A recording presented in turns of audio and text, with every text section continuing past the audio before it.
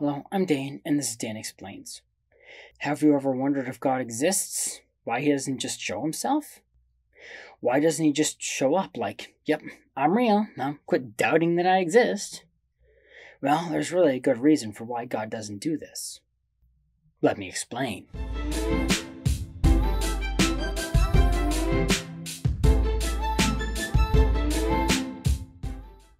Scientists are often atheists because they don't like to believe in things that can't hold up to the scientific method, where you propose a theory, devise a test to either prove or disprove it, and then perform the test to discover the result. They don't like things which are called non-falsifiable. If someone makes a claim or has a theory that can't be tested, scientists prefer to not believe it. I mean, there is a pretty good reason for that. If someone claims you won't die or get hurt when you jump into a dark pit, but provides no evidence that that's the case, obviously you're not going to want to jump into the dark hole to find out. So, why would God not provide scientifically testable evidence? And before you say, God does in the form of miracles, there's an explanation for miracles I'll get to in a minute.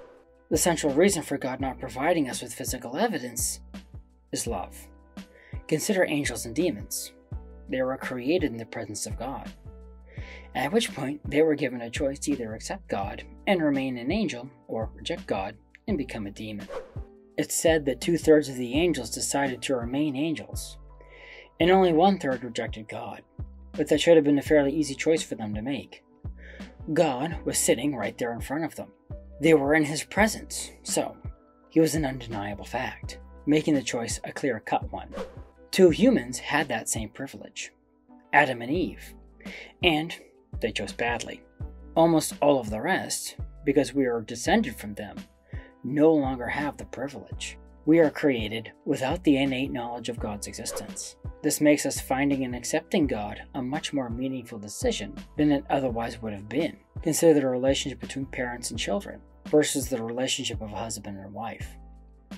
Like angels and God, children are created by their parents in their parents' presence. They can eventually choose to reject their parents, but the choice to not reject their parents is usually obvious.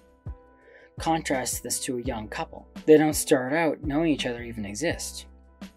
They have to discover each other, fall in love, and then choose to be together. This is arguably a more meaningful relationship. We have to marry into God's family rather than be born into it like the angels. In fact, the Bible is full of analogies of Jesus Christ being the groom and the church being the bride. This marital-like relationship we have with Jesus, and in turn God the Father, is why theologians have described Adam and Eve's fall as a happy fault, because it gives us the opportunity to experience a type of love with God through Jesus we wouldn't have otherwise had. This of course has consequences, which is the no evidence for God part. The only way we can know God and be with God is Jesus. Hence why Jesus is described as the gateway, and that nothing can enter heaven without going through him. So if there were another way to know God, like through scientific proofs, it would cheapen the marital nature of our relationship with Jesus. Because of that, God requires us to have faith in him rather than just direct knowledge of his existence, like the angels and demons have. There are even indications of this in the Gospels.